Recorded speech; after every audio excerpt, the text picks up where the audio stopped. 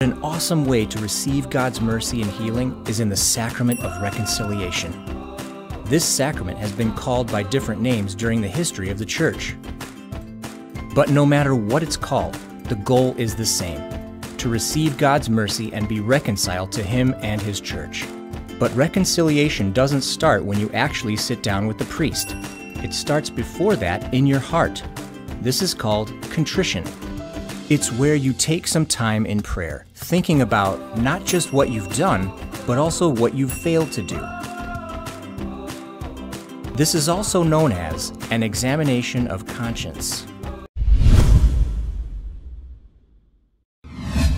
One of the things that Catholics often ask is, why do I have to go to confession to a priest? After all, if God is all-knowing and He's everywhere, why can't I just go to the privacy of my own home, close the door, confess my sin, and God will hear me and He'll forgive my sin? Why do I need to go to the sacrament of reconciliation? And I think we can answer this question in a few ways. Number one, because it's Jesus' idea. Jesus gave us the sacrament of reconciliation in the Gospels. He breathed onto the apostles and He said, whoever sins you forgive, you are forgiven. Whoever sins you retain, they are retained. This implies that for the apostles to administer forgiveness, it implies that they would hear it confessed, because they can't guess at people's sin. So one reason that we go to the sacrament of reconciliation, one, it's scriptural, it's Jesus' idea. Number two, it's historical. If we look at the early church, we see the sacrament of reconciliation being practiced in a different form, but it was there. And so if it is there, it's because we understand that the apostles passed this on to their successors. So why do we go? One, it's scriptural. Two, historical. It's present within the early church. Number three, it's tangible. One of the most powerful ways to have love communicated is to hear those words, I forgive you, because it costs to forgive. And so it's tangible. We hear those words with our ears. You see, God has created us with senses. We see, we taste, we touch, we hear. And we hear those words in the sacrament of reconciliation. I absolve you from your sin. And it engages us. And so why do we go? It's scriptural, historical, tangible, and the last one, practical. In the sacrament of reconciliation, we sit before a priest and he's able to give us good advice that sometimes we wouldn't otherwise think about on our own. You know, we're struggling and we think that we see our life 20/20, but often we don't, and we need help. Like a coach coaching his athlete.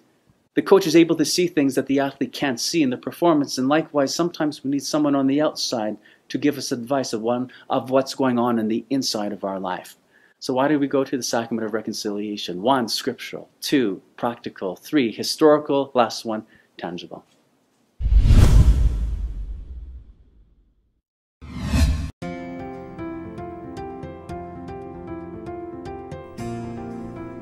When I was a kid, I didn't really go very often. I sort of was nervous about it.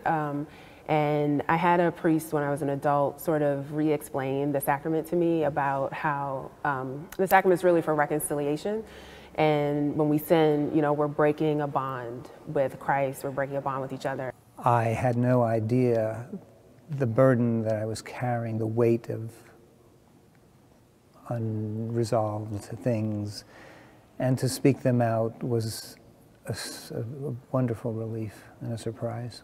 I definitely find myself a little bit nervous, but I know that what I'm doing is what I want to be, and I know that I'm in the right place, and I know that my heart is in the right place. Coming into the confessional is always a great challenge. I don't know anyone, myself included, who maybe is a little bit hesitant to go in, but coming out feels unbelievable. Once you get rid of that barrier of sin, it changes everything. It really and truly does. It's very transformative. All the times that I've gone to confession, every single time, it's been a place of forgiveness and healing and reconciliation. So don't worry about being ashamed or feeling guilty. It's really an opportunity to heal from things that we've been carrying around.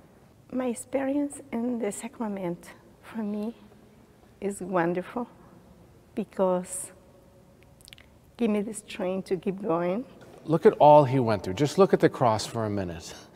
He died so that we could have the forgiveness of sins. And so Lent is a special time when we focus on the sacrifice of Jesus at great cost. The minute you step out of that box, it's as if all the weight in the world, all your cares have been lifted off of you.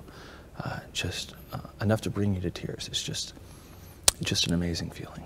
And so please never hesitate. It's a great joy for us to hear confessions at any time of one's life, and in a special way if they've been away from a long time. God imparts His mercy in a special, loving, and tender way to those who have been gone.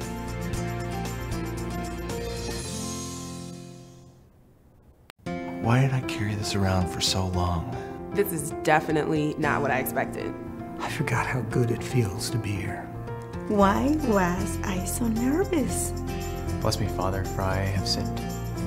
I absolve you of your sins, in the name of the Father, and of the Son, and of the Holy Spirit. Thank you, Father. Christ has forgiven you. Go in peace.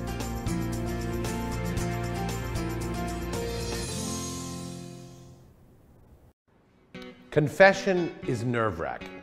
I know because I feel it myself, and I try to go every single week. But having gone to confession feels great. For me, it's like a workout. I don't love going to work out, but I love having worked out. And here's why confession's so great. Our sin is not who we are, it's actually who we're not. It's the stuff in our lives that holds us back from living our lives most fully. Imagine for a second that you and I are a pipe, and a pipe has one purpose: to get water from one place to another. The water is God's love, the water of our baptism, and that love flows through us out to the world. Sin is the gunk and the clogs that block the flow of the water. And so it is that the water is restricted.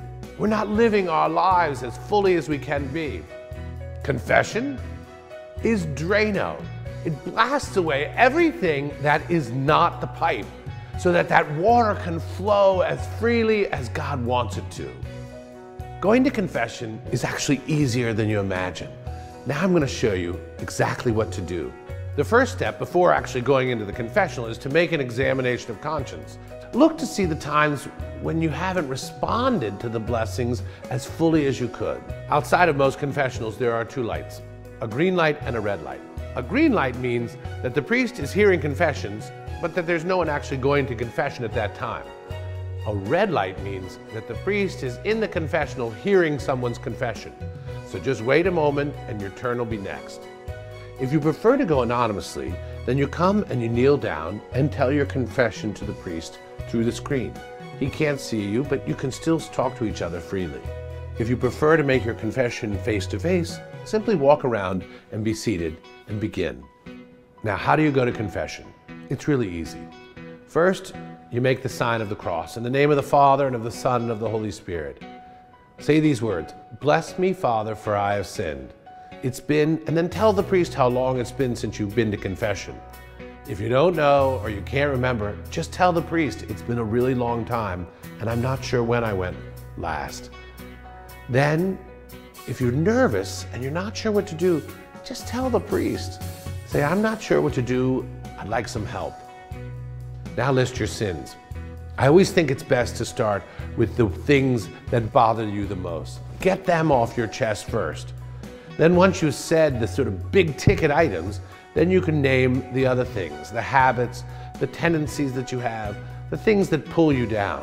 After that, the priest will give you some advice, some spiritual practices, something to think about or pray about. Finally, the priest will give you a penance, some prayers to say after you've gone to confession. Then the priest will give you absolution. With these words, the confession is ended.